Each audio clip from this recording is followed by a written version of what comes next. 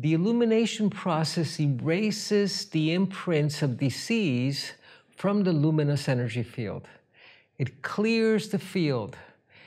And when the field is clear, then you begin to create health instead of creating disease. Remember that the luminous energy field is a matrix.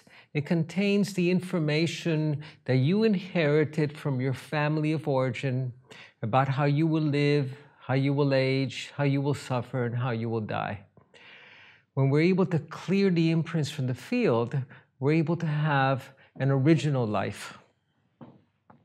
So the illumination process erases. It takes these toxic energies out of the field, erases the imprints, and overwrites them with light. The process is quite simple.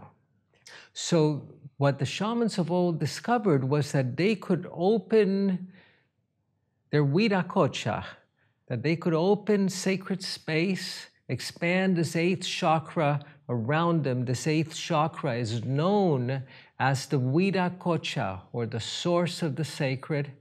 And when they expanded this eighth chakra around themselves, they would be entering into timelessness. They would step outside of time. And then they would work with their clients, holding deepening points right above the head and helping their clients go into a very deep state of consciousness and relaxation. These are points that in acupuncture are known as the heavenly gates. And they are actually about 2 centimeters from the midline in the back of your head, right underneath the occipital ridge where the base of your skull connects with muscle, where the muscles go inside the base of your skull. And you hold a person primarily with 2 fingers, holding them, their heads, the weight of their heads, and breathing with them while you're enveloping them and holding them inside of your Viracocha.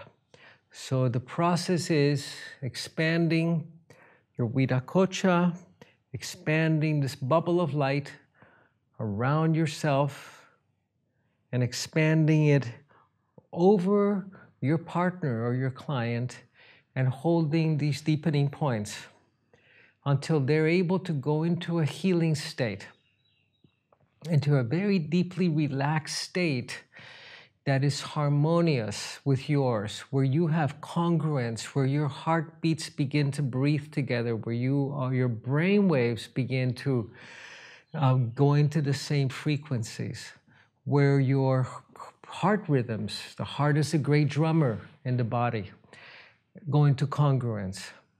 And then at that point, you can reach into a chakra and begin to spin that chakra counterclockwise to drain whatever toxic energies might be inside that chakra.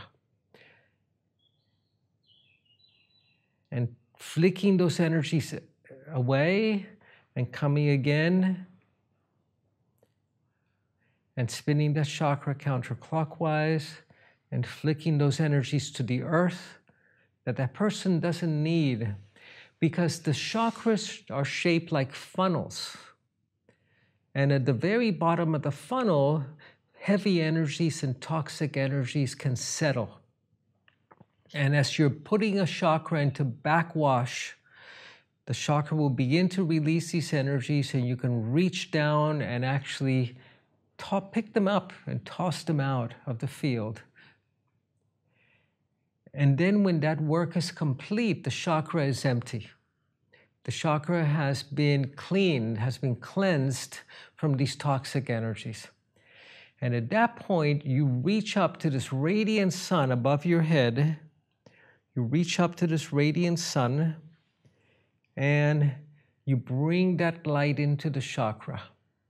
And you're filling that chakra with light and you're overwriting the imprint in the field. You're overwriting it with light. The light of the 8th chakra is the light of creation itself. This is where spirit resides within you. and you're reaching up into this light of spirit and bringing pure spirit down to fill the chakra of your client. And that gets distributed throughout the body and reinforms the entire body. So if your client came to see you because they are suffering from a particular condition or there's a disease that runs in their family, you're clearing the imprint for that condition from their field so they don't have to live it out physically. And it's all done with light.